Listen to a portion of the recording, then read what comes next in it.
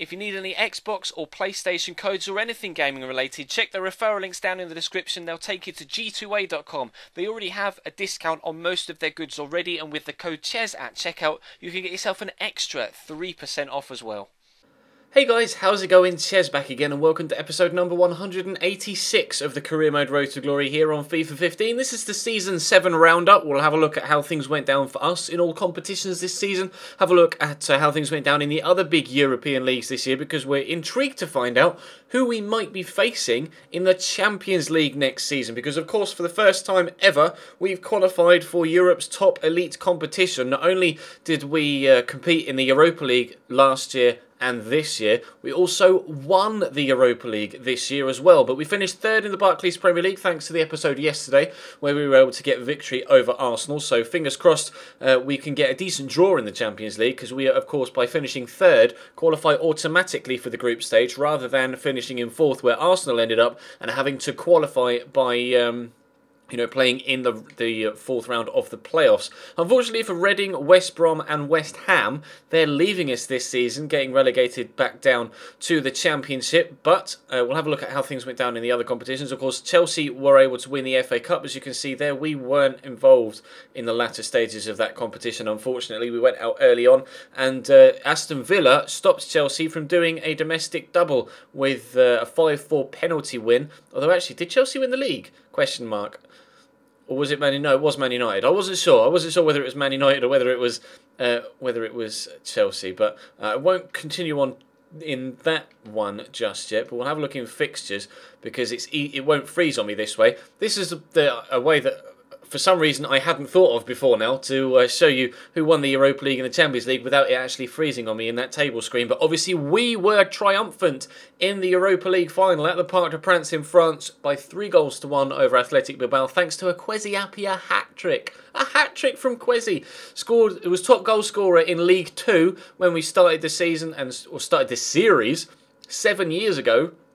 And unfortunately for Athletic Bilbao, they were on the end of his goal-scoring attributes again, with 3 goals going his way, 3 goals going our way. We'll have a look at the Champions League. That was won by Bayern Munich. So we will be, of course, involved in the European Super Cup, and we'll play Bayern in one of the opening games next season. One of our first friendlies will be the European Super Cup. Real Madrid won the Super Cup last season. But we'll have a quick look at the top goal scorer for this year. In fact, Yusuf Poulsen, our striker, finished second in the charts, behind a very, very emphatic Edinson Cavani with 25 goals in the Barclays Premier League this season. We do have Callum Wilson up there with 13 as well, and Georgiev on 12 in 12th. So we had goals from throughout the squad, in fairness, this year. 10 goals from Kwesi as well. All 4 of our strikers involved in the top 25 top scorers list. That is definitely a sign of a good season. Johannes Geis got 11 assists as well. So we've got a player in second in the top goal scorers and second in the assist charts. Did anyone else from Cambridge? Well, yes, look. Wilson, Appiah, Ivaz and Georgiev all there in 12th through to 15th on 6 assists. That's mental, the fact that they all came there in a clutch. And Video there in 24th with 5 as well. Did we have many clean sheets? I'm not too sure, actually, whether we will have had many clean sheets. Is he on there? Yes, Hutchinson down in 16th with 6 clean sheets. So somehow, by only keeping 6 clean sheets all season, we were able to finish third. We scored 79 goals, which is more than anybody else in the league. We also conceded 50, which is a lot more than anybody else in the top 10, other than Southampton there on 52. So not the most impressive defensive stats, but it was our ability to outscore the opposition that led us to the Champions League for next season. I'm really pleased with how things went this year, to be completely honest. Very, very pleased. We won the European competition and we qualified for the Champions League next year. We'll have a quick look at the Championship. Swansea City and Derby County will be joining us again next season, as well as one of Watford, Forest, Fulham and Cardiff. I won't make the mistake this season of trying to look for Cambridge in League 2, because last year I was like, oh, where are Cambridge? Why can't I see Cambridge? And then it dawned on me, I'm Cambridge.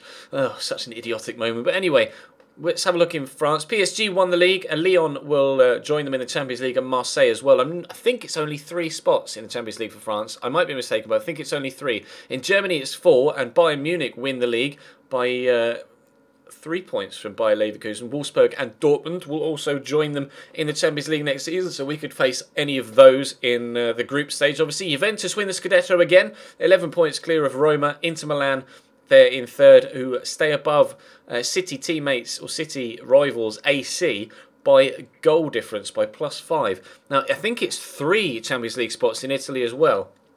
Well, I might be mistaken again, but I'm pretty sure it's 3, and then it's 4 in Spain. Ajax will be through to the Champions League, though, with victory in the Netherlands in the Eredivisie. So will Benfica and Porto from Portugal, and perhaps Braga. I'm not sure whether Braga will go into the playoffs. Zenit St. Petersburg will be there, as well as CSKA Moscow. Celtic will be in the group stage, but Barcelona win La Liga. Real Madrid come second, Atleti third, and Valencia fourth. Probably the order in which you would expect those 4 clubs to come for the first time, I think, in this entire series. They have ended up in that order. But Villarreal down there in 8th, disappointing for them. But Sweden, Malmo will join us. Galatasaray and Besiktas will probably be in the group stage as well. Fenerbahce might be in the playoffs. And obviously teams from the United States, Argentina, etc. aren't involved in the Champions League. But I'm very, very excited to get going in the Champions League. Also very excited when this guy turns 16 to call him up to my first team. Potential of 89 to 94. We are going to have a future star on our hands, boys, for next season. And hopefully he's going to be absolutely incredible. Fingers crossed he'll get an upgrade overall as well. From 68 to 72, to like 72 to 80 perhaps. Who knows?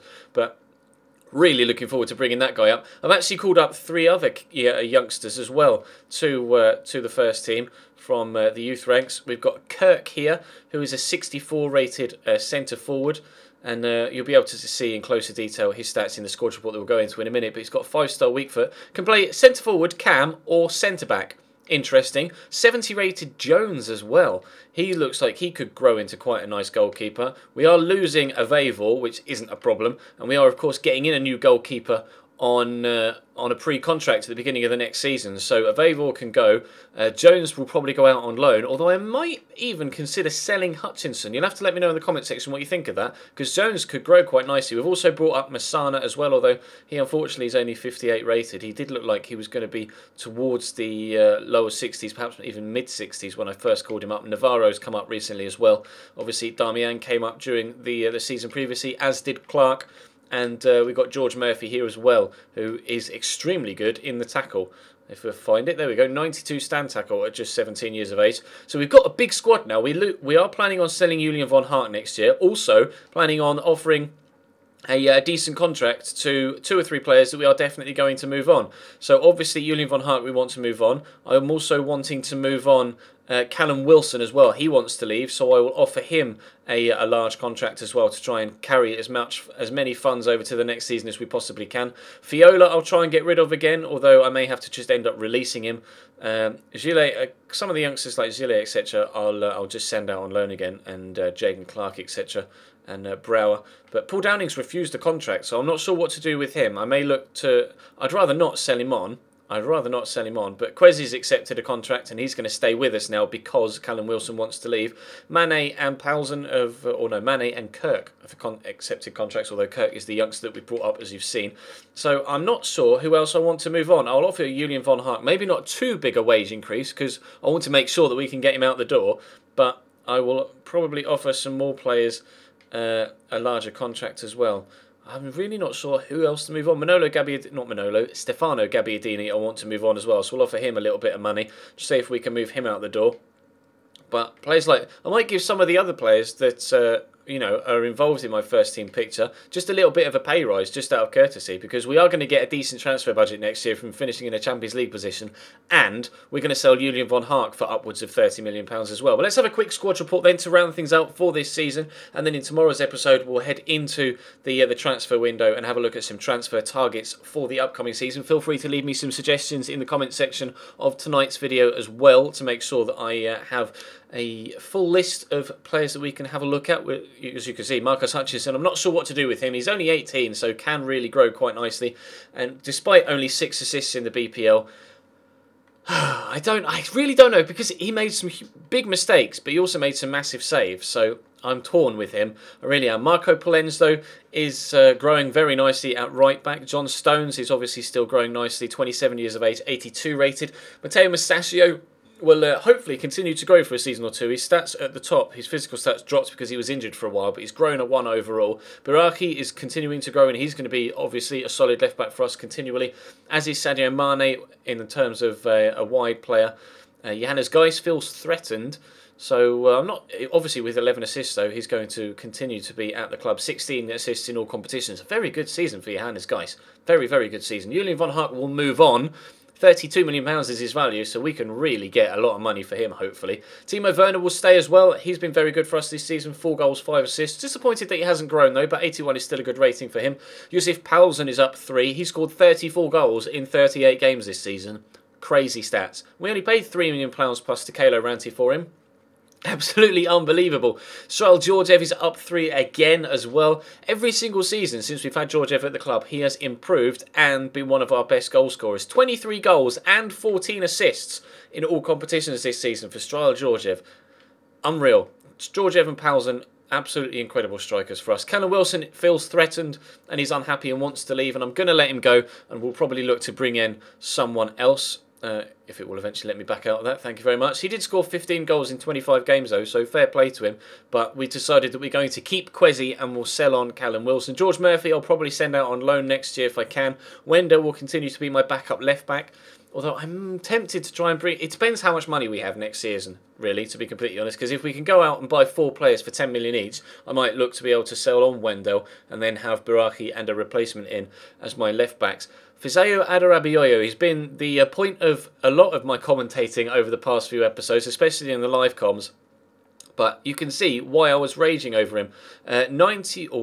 Ranting over him. 91 short passing, 95 acceleration, 94 sprint speed, really good stamina as well. And he's grown every single year that we've had him. And he's got not really good long shots actually, great long passing as well. And obviously he can play at centre mid, or cam, sorry, and out wide, which is why he was so useful, especially with that pace and the good ball control as well. So he's been a very, very good player for us. I'm really pleased with him. Alvaro Vadillo's been decent. 3 goals and 8 assists for him. He missed a large chunk of the season as well due to injury, unfortunately. But hopefully he will continue to play a squad role for us. Attila Fiola will be moving on. Yusuf Ivas didn't grow as much as I was expecting him to, although he did play a decent part for us this season. His physical stats still maintain to be absolutely incredible. Hopefully his technicals can grow a little bit more next season as well.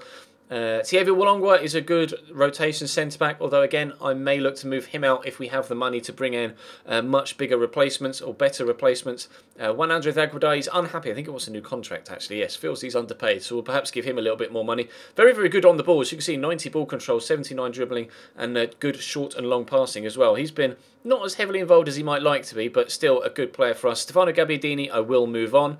Esteban Navarro will go out on loan. Same with Damian. Same with Aguado. Same with Massana. Same with Jaden Clark. Same with Tom Jones, the goalkeeper. I don't know why I'm really tempted to keep him in.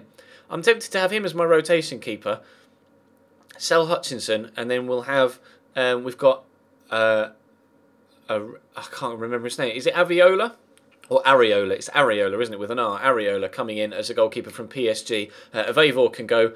Kirk will go out on loan. Hector Bellerin wants to leave, and I'm quite happy to let him go. He hasn't grown anywhere near as much as I would have wanted him to. And we do have Arias, the right back, coming in from PSV to replace him. Kwesi is staying, going absolutely nowhere. 30 years of age now. His physicals dropped because he missed a short chunk of the season as well due to injury. Paul Downing is unhappy, feels he's underpaid, but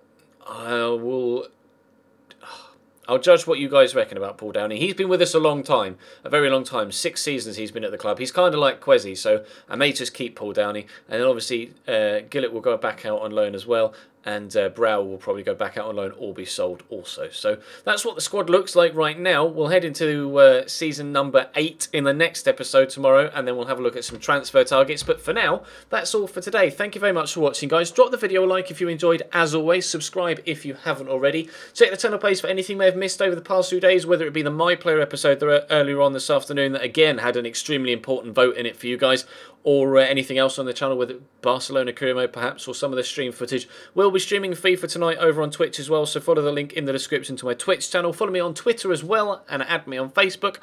Check out my sponsor G2A, all of the links are in the description down below, and I'll see you next time.